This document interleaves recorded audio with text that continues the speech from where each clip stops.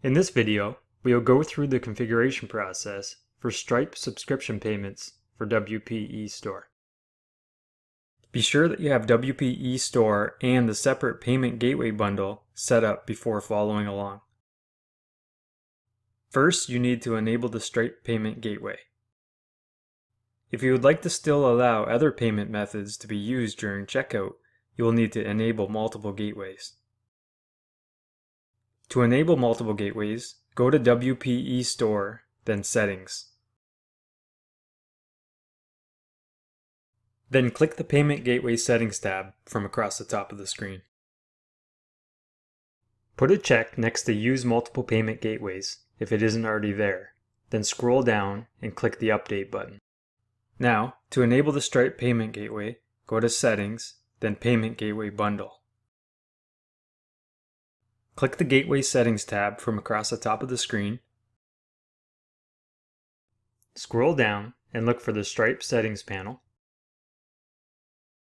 Put a check in the Use Stripe Payment box. In a new tab, log into your Stripe account. From the left side of the screen, click the API link. Copy over your secret and publishable keys to the Stripe settings on your site. Use the test keys initially until you're ready to go live with Stripe.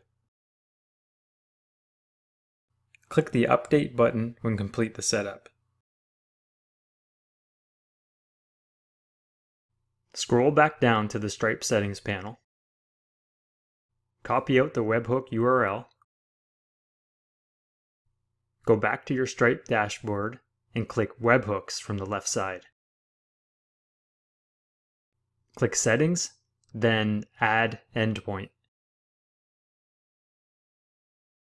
Paste in the URL, change the mode to Test for now, then click Create.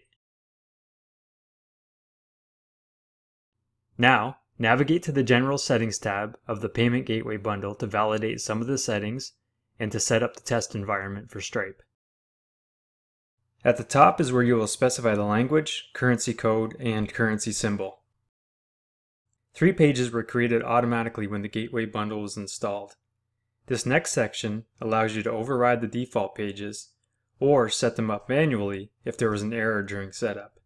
In general, you can leave these as is. Enable testing mode in the next step. Optionally, enable debugging if you want to check where any errors have occurred during your testing. Click the Update button when complete. Now you can set up a subscription product within WP eStore. Stripe differs slightly in how recurring subscription payments work. Notable differences from other gateways are that Stripe does not allow you to charge for trials. You either must offer a free trial or no trial at all. Leave the trial billing amount and trial billing period fields empty if not offering a trial. Stripe doesn't allow for billing cycles to be specified in days. They only support weekly, monthly, and yearly. WP eStore doesn't have a weekly option. Therefore, if you want to set up a weekly billing cycle, just use the days option and make it a multiple of 7. WP eStore will do the conversion to weekly when using the Stripe payment button. The recurring billing count and reattempt on failure fields will be ignored when using a Stripe payment button, as these features are not supported by Stripe.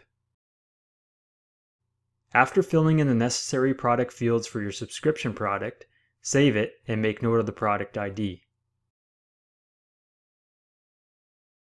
Use the WP_PG_eStore_subscription_button shortcode within a post or page to allow subscription payments with Stripe. Include the ID parameter with the value equal to the product ID you just created. Include the gateway parameter with the value Stripe_SUBSC. Save your changes. Disable any maintenance plugins and do a test transaction to be sure that the Stripe works as expected.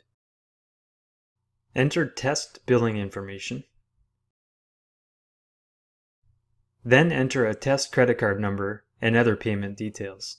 Stripe provides test credit card numbers that must be used when in test mode. You can use the Visa number 4242, 4242, 4242, 4242 when testing. Click the Submit button when complete. Go back to your Stripe dashboard and click the Payments link to confirm the transaction.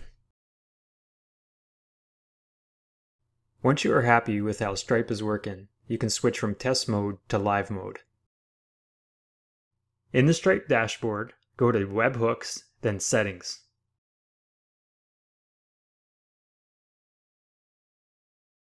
Copy the URL, delete the test endpoint, then create a new one for live mode.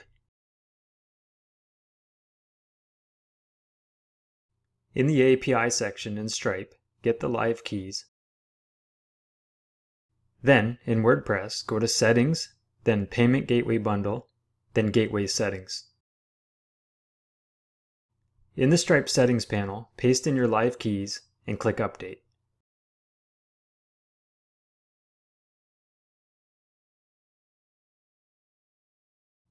In the General Settings tab, disable Test Mode, then save your changes.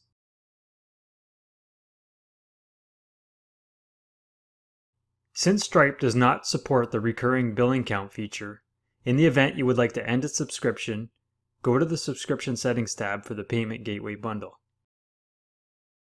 Scroll down and look for the Stripe panel and enter in the subscription ID and click Cancel Subscription. You can find the subscription ID in the Manage Customers section of WP eStore.